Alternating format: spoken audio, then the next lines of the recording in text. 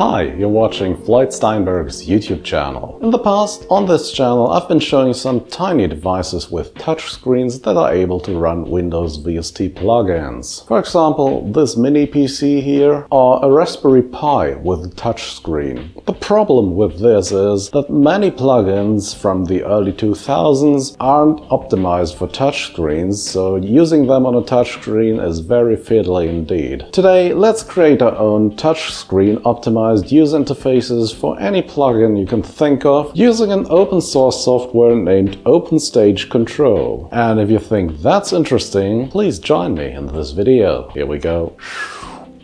I will show how to install and use this on Windows first, and later we'll also look at Linux on the Raspberry Pi. As usual, I've posted all the links in this video's description.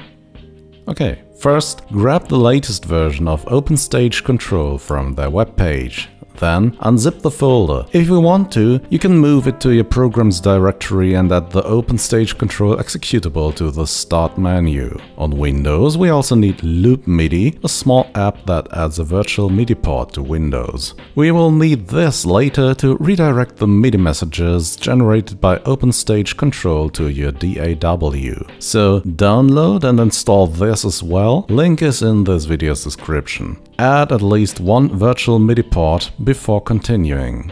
Now launch OpenStage Control. You might get a warning message, which can be ignored safely. First, press the three dots in the upper left corner and then list MIDI devices. Memorize the number of the Loop MIDI input and output port. Then enter the name you want to give to your virtual MIDI controller into the MIDI field, followed by a colon and the two numbers you memorized separated by comma. Here I'm naming my controller OpenStage Control and my input and output are numbered 1 and 2. Then press the play button in the upper left corner. Allow network access if Windows is complaining, and you should be presented with the UI editor.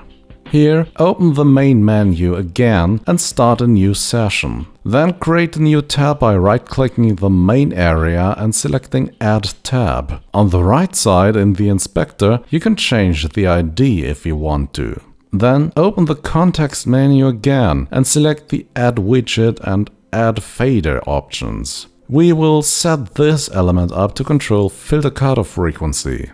Make sure the fader is selected by clicking it with the left mouse button once. In the inspector under Geometry, we can change the screen position and dimensions of this fader precisely. In the Fader's Style tab, let's change the design to round and the knob size to 40, which will make touchscreen operation much easier. In the Fader tab, change the maximum range to 127, which is the maximum value for MIDI controllers. In the OSC tab, enter /control as the address. Pre-args here are the MIDI channel and the CC number in square brackets, for example, square bracket open, 1, 3, square bracket closed. The target is MIDI, followed by a colon, and the number of your virtual MIDI controller. In this example, OpenStage Control. We can now open a MIDI monitor, for example in a browser, and move the slider, and then you should see it sending MIDI events.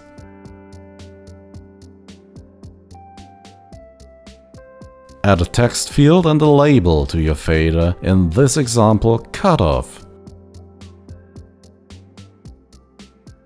We can now copy and paste the fader and just change its ID and CC number and label it resonance.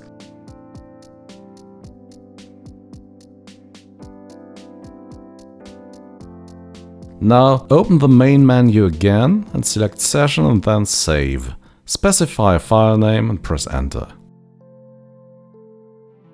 Let's use this setup with an older plugin now. Here's Synth 1 running inside Reaper. I'm using Reaper because I know my way around, but any other DAW or VST host software that has a MIDI learning feature will work just as well. Click the Options menu, then Preferences, Audio, MIDI Devices. Make sure the Loop MIDI device is activated for MIDI input here. Then add the Synth 1 plugin to a track. Move the filter frequency control, then press the Param button and then Learn. Now move one of the sliders in your touchscreen controller and then press OK. Repeat this for any other parameter you'd like to control this way. You'll see Synth 1's knobs moving around when you change the controls in OpenStage Control. Nice! Now let's add a button that triggers a note. In OpenStage Control, add a button, and in the OSC menu, set /note as an address. In the preargs field, enter the MIDI channel and the note number you want to trigger in square brackets. Also, add the target, which is the same as the one for the faders. In the Button tab, change the mode to Push. Now push the button to hear the note being played.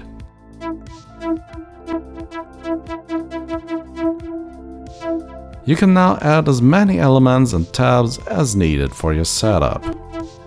Another interesting use case is putting this software on a microcontroller in headless mode. Your computer must be able to run the Node.js web server for this kind of use. Here's a Raspberry Pi Zero, which is a fairly low-powered board. I've connected a USB expansion adapter here, into which I plug a cheap USB to 5-pin MIDI adapter.